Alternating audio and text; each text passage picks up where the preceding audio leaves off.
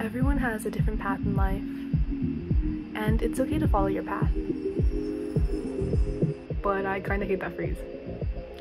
And it sucks when you're left behind feeling like you always need to catch up. And I say this as a 5th year uni student who doesn't know when she'll graduate. Everything's kind of in the air. Maybe my 6th year, maybe my 7th year, probably my 6th year. I'm not sure yet.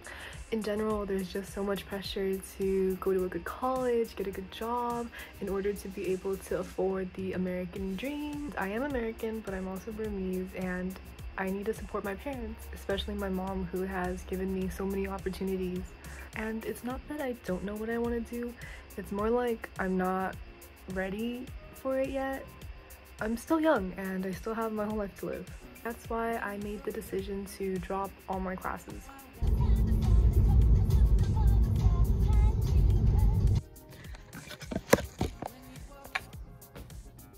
It's exactly 3 weeks until I leave. I'm so excited. But yeah, I gotta pack up all my stuff. I'm packing up everything in my life so that when I come back, who knows when, it'll be cleanish. I actually have so many errands to run and so much to do before I can go. I got a new state ID because it was expiring soon. I'm packing up my room in Davis because my lease is ending. I'm helping my brother with his house stuff. There's also been some family stuff. I almost lost my passport and it wasn't my fault, okay? It was misdelivered. But thankfully I have a great mail carrier who helped me get it back. I exchanged my coins for some money and I got like $100 out of this jar.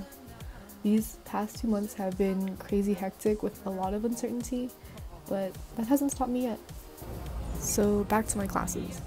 It's not technically wrong that I dropped them, but I was actually told to drop them because I'm studying abroad. In fall 2020, I decided to learn a foreign language to pick up credits at uni, and by spring 2021, I had submitted my application to study abroad for a semester, but I got rejected. Or more like shut out by COVID. My university told me not to wait for the acceptance and just take classes at home. So what did I do? I applied again in 2022, but this time for 1 year. If I'm going, I might as well go. I am still currently without classes, but that's okay. I trust the path that I'm on to lead me where I need to be. Once I was accepted at my host university and sorted all my documents, it kind of hit me, like, am I really leaving everything I know to live in a quiet town in a country I've never been to? So I've been going out every day for the past 2 weeks, seeing everyone I possibly can, especially enjoying my time with Aldi. I might miss him the most, but I'm not sure yet.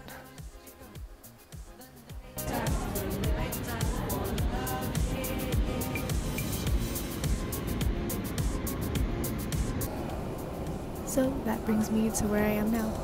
I just checked into my flight and I got myself a one-way ticket to Japan. Actually, it was SF to LA to Japan and I'm already in LA. But yeah, I'm gonna grab some food before my flight. I don't know what this journey has for me, but I hope you follow along. If you made it this far, I hope you stay safe, and I love you.